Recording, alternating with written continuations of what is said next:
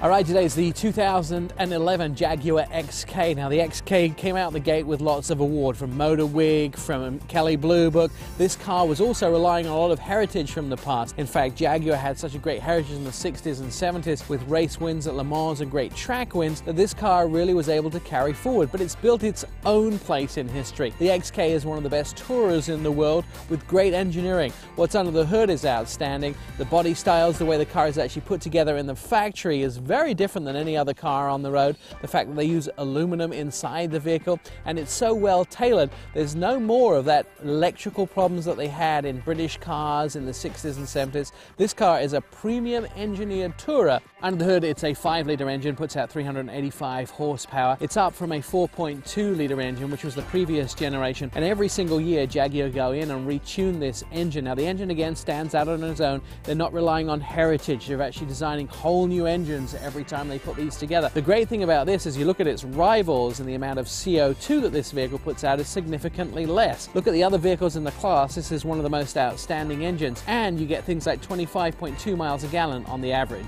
The exterior of the car hasn't changed significantly in the last couple of years, but the assembly is very different than a lot of other cars in the world. They actually glue the panels together and use rivets to hold them in place rather than spot weld them. And one of the great things about this vehicle is it has great torsional rigidity. It's very lightweight. If you ever take a magnet and try and stick it on the outside, you'll notice that it doesn't stick, and that's because of the composite of the vehicle. It's easy to repair after an accident, and it looks good and wears well. Paint is a deep, rich color, and it also has a sort of protective guard over the outside. So these cars, even though they're 2 or 3 years old, still maintain their beauty the first day they came out on the showroom floor. When you look at other vehicles in the class of the Jaguar XK, you'll find that some of them are about $40,000 more, but what you get for that $40,000 less is no less in luxury inside the XK.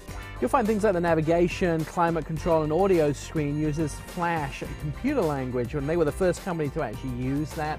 It also has that great throbbing start button that looks like a heartbeat. They have the gear lever that comes up out of the center console, and then you select the gear.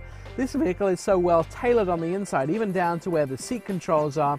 Very similar to Mercedes, they're actually on the door, but in the Jaguar they're actually chromed, and they're actually made of leather and metal, which makes them look so much more expensive.